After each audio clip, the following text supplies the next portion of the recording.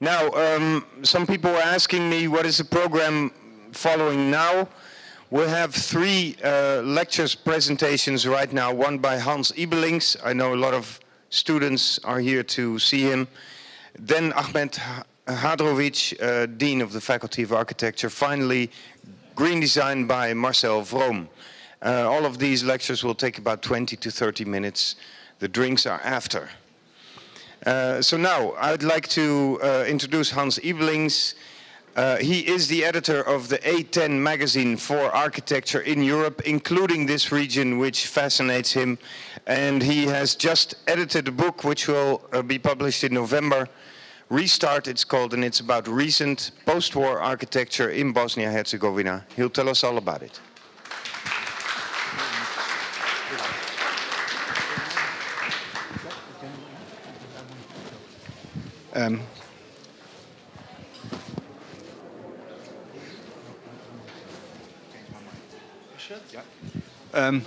Yeah.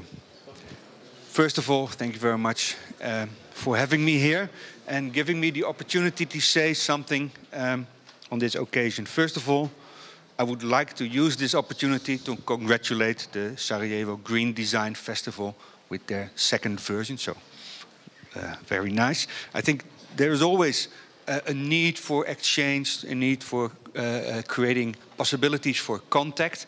And in that sense, it's almost ironic that Chris, our moderator today, Chris Keulemans, and I are living in the same city, and we had to come all the way to Sarajevo to meet for the first time. So that shows that it really works. It's this creating the possibility for exchange. Second thing I would like to do is to say something about the book I've been editing on the invitation of the Association of Architects in Bosnia and Herzegovina to make a selection of architecture produced between 1995 and 2010. By asking me, I think the association has showed a very open-minded attitude, which I really appreciate. I'm, of course, honored that I was asked to do this, but it shows that there is an interest to invite someone with a critical eye of an outsider to assess the quality of contemporary architecture here in Bosnia-Herzegovina on an international, in an international perspective. As an editor of A10, and this is the third thing I want to do, show the magazine, because I'm the editor-in-chief and I always take the opportunity to promote it a little bit. As the editor of A10, I have not, let's say, a complete overview of development in Europe today, but at least I have an impression of what's going on. The magazine started six and a half years ago with the intention to cover what's not covered by most other magazines, namely the architecture of Central and Eastern Europe. And our intention is to give an international platform for architecture in this part of the continent. And in a way, in the last 6 years, the magazine has been witnessing the changes in European architecture. And this project for the book, Restart, which will appear mid-November, is will be the book and the presentation of the material which I selected, enabled me to extend my knowledge and understanding of architecture in this region, which until quite recently was only covered by our correspondent here, Elsa Turkusic, who is a correspondent for A10, because that's another thing which I would like to stress. While most magazines are based on the information they receive through press releases and other publications, we really insist on having our network of correspondents. So in total we have about 75 people working for the magazine in every part of Europe. For me, this project adds to my professional experience in the region with activities in Slovenia, Croatia and Serbia. And I would like to stress that it's a professional activity, because I also have this experience as a tourist on the Adriatic coast, which is another layer of, let's say, understanding the context. And I'm stressing this aspect of tourism because there's always a danger to be, as a critic arriving from somewhere, be here for a short while, that you are acting as a tourist. That there is always the danger that you are superficial, and also that you're looking for what you are already expecting. I'm fully aware of this limitation, which I have because I'm not an insider. And I hope that being aware of these limitations has helped me to avoid some of the pitfalls. So I tried to open myself for the work that was sent in by architects in Bosnia and Herzegovina. All in all, almost 400 projects. And I tried to look at them without any preconception of what I could expect or what I wanted to see. And going through the text and images, I made my choice, in which I tried to reconcile several considerations. Firstly, I wanted to make a generous selection of works that stands out in a positive sense because of the architectural quality and the cultural and social ambitions of it. In many countries in Southern Europe, and this is no exception, there exists alongside the formal official architecture a parallel universe of mostly semi-legal informal architecture. And this sometimes receives more attention, this parallel universe, than the, let's say, official architecture.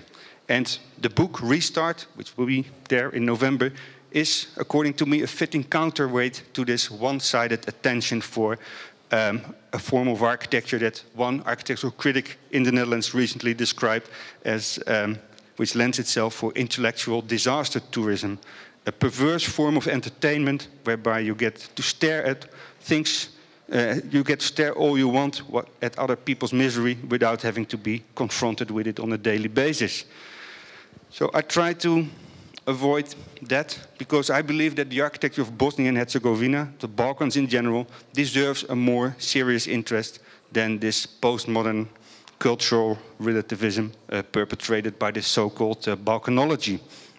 And secondly, what I tried within the selection is to find interconnections so that the presentation in the book will be more than a mere succession of individual projects. And I've tried to discover and apply a sense of coherence by grouping the projects and arranging them under the same heading. No projects were rejected because they did not fit in any category. At most, some were excluded because the category already contained related or similar projects that I found more convincing.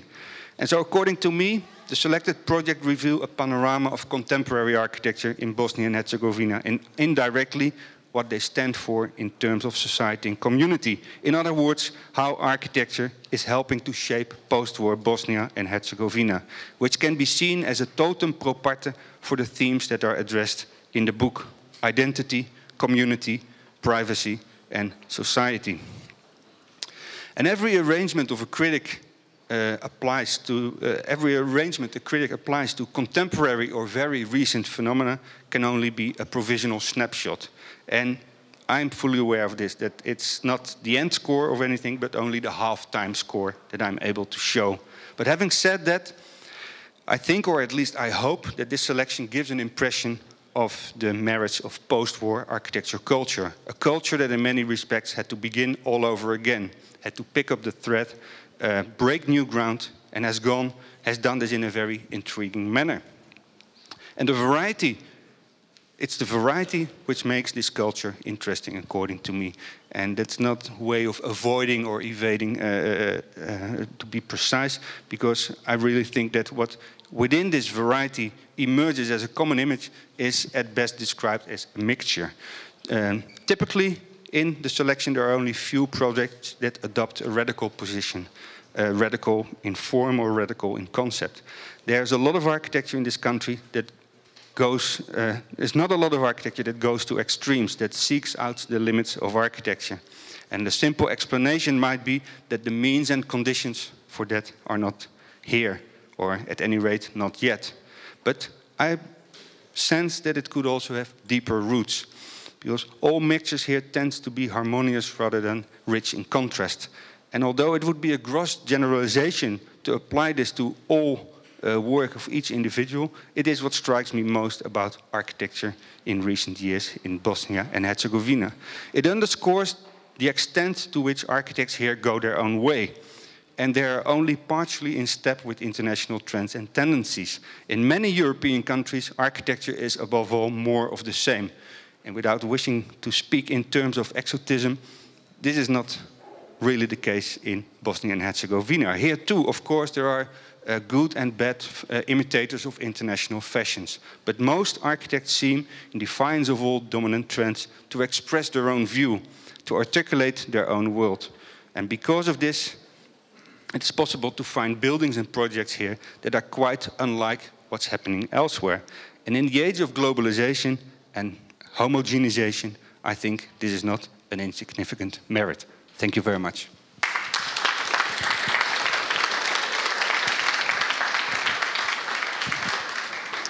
Thank you very much, Hans. Nice to meet you in Sarajevo.